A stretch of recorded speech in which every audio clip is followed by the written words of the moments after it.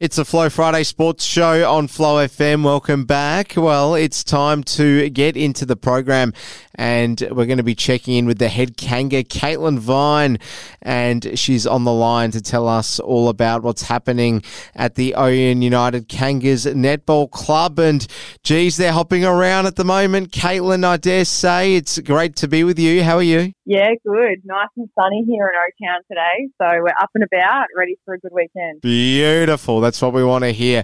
All alive and well in the Mallee, and it was all guns a-blazing on the weekend, Caitlin, for the A grade.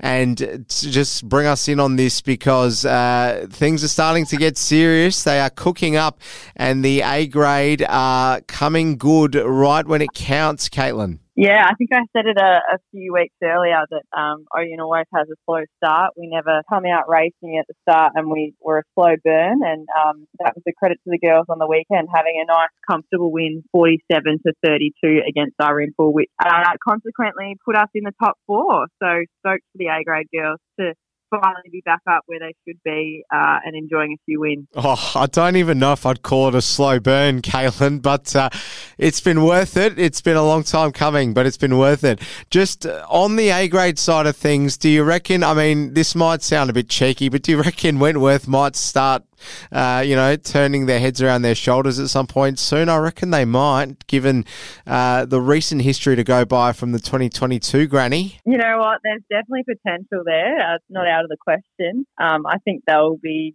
solely focused on their game and not too worried about the opposition at the moment. But, I think we've done it before. We could definitely do it again. We'll just see what happens. We still have a lot of changes in the team and are still sort of working out exactly what combinations work best. But I think even with the changes, the girls seem to be settling really well. Why did I just know that you were going to play that one with the straightest bat ever? Still a lot more to discuss, though. Caitlin, just going off last weekend. So tell us about the other grades and how they got on the courts in round 11 last weekend of Sunraysia netball. Unfortunately, A grade was the only senior win for the round. In the B grade, we had a really solid start, but unfortunately just couldn't keep up with the girls. We're not even really sure what went wrong. It just didn't click. So we were definitely missing our key goalkeeper, Chelsea Jeffries, who always stars week to week. So glad to have her back in this week. The C grade girls had a hard-fought game, and unfortunately just with mixing up the team a little bit, we ended up going down by a few, and the C-Rose girls had a really good hit out and enjoyable game, but unfortunately didn't get the win. Across the juniors, lots of development, a couple of wins in there as well, so happy with how they're all going. They've been lucky enough to have a couple of clinic and extra training sessions over the school holidays with our gun defender and goalie, Kat Brown. So awesome for our juniors to continue to develop. Great stuff. All right, back to A grade momentarily. Let's just take a look at some of these results from round 11 across the league. We'll start with Mildura v Merbein. We said this might have been one of the better games to look forward to last weekend. Caitlin, was it? Not to be. It was quite a comfortable win from Mildura, 62 to Merbein, 35. So that's a pretty handy score from Mildura. Good for us, knowing that we're going into playing against Merbein on the weekend. Hopefully we can get on top. But a cruisy win from Mildura. The South Mildura girls had the very uphill task of trying to contain Wentworth. What was the final score there? Final score was Wentworth 57 to South Mildura 30. So 27 goals in it, but still keeping them under 60 goals obviously was a great effort by the defenders. Still a solid game by South. And we suspected we might have got a good old-fashioned scrap with the game between Robinvale Euston and Imperials. Was it a close one, Caitlin? It was as close as they get, a draw, 48 all. So we picked that one. We knew it was going to be tight, and it was. Wow, how is that? A couple of draws to report across our Flow FM network netball leagues this week, which has been very interesting. We'll take a look at the ladder quickly. Caitlin, just update us as to how things stand with the A grade, because, of course, the most exciting news really to report over the last 7 days is that the Ouyen United Kangas are in that 4, and anything can happen from here.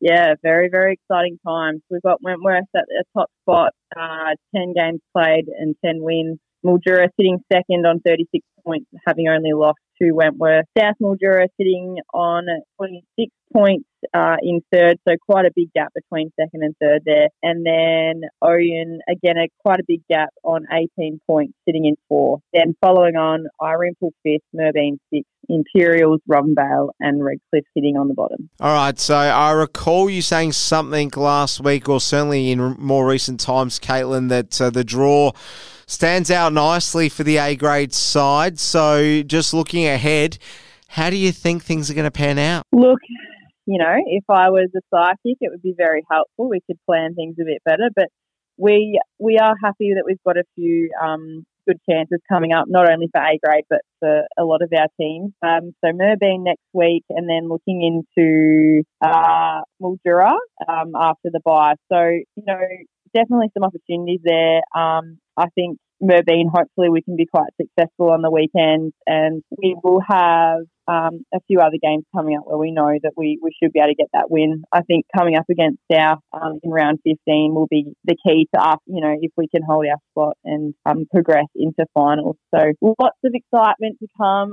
It's just great to see how much the girls have improved and how they're gelling. Fantastic to see someone so young as Maggie Smith really improving her netball and becoming quite a solid player in the A-grade side. So, it's all smiles, all excitement around the Kanga crew, and we're looking forward to a good weekend at Merbein. I think I've just been told it's actually going to be 50k wins this weekend, so it'll be slow, short, slow netball, I think. Wow. Well, we'll have to see how that all goes. But, Caitlin, I reckon the noise is coming. Watch out, Sunraysia.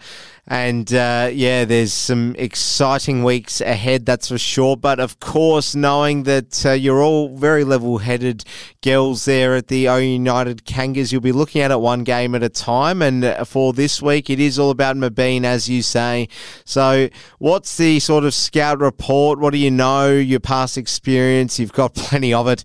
How do they look this season? Are they any different to what you've come up against in the past? What do the A-grade need to prepare for tomorrow afternoon? Yeah, obviously Merbein was way back at the start. It was our first game of the season. So we didn't win that game. We also had a very different side. We were missing a lot of key players. And Merbein were very young, missing a few of their experienced players who had retired. But I think looking back from how they've gone against other teams, I think that, our momentum will get us going and we'll fare pretty well. I think Merbein are a fantastic club. They're that little bit out of town that they seem to have a bit of country about them. And we are looking forward to catching up with them and having a good old battle. All right. Well, let's wait and see what happens. Now, let's just look at Irimple in their game against South Mildura. Is there any chance they can bounce back, or will South simply be too strong? I think South will get it. Irimple really do have a fantastic side. I think most of their players are under 18 or under 21. So if you look at Irimple, give them 2-3 years, they're going to be unstoppable, I think. But for this week, I think South will get the win. Imperials up against Redcliffs. Are you tipping the home side here? I gather you will be. Definitely. Imperials will get a nice win there. All right, we'll finish with Wentworth and Robinvale Euston. Very little chance that the away side can swing a surprising result here, Caitlin. So Wentworth, you think they'll probably have an easy day out tomorrow? Yeah, for sure. As simple as that. Well, Caitlin Vine, our correspondent out of the Sunraysia Netball and the head Kanga there from the Ouyen United Kangas Netball Club. Always a really great pleasure catching up with you. All the very best to you on the weekend. Enjoy the netball, and hopefully those wins aren't too fierce, but it sounds like you're going to be up against it. Thanks so much. Go Kangas.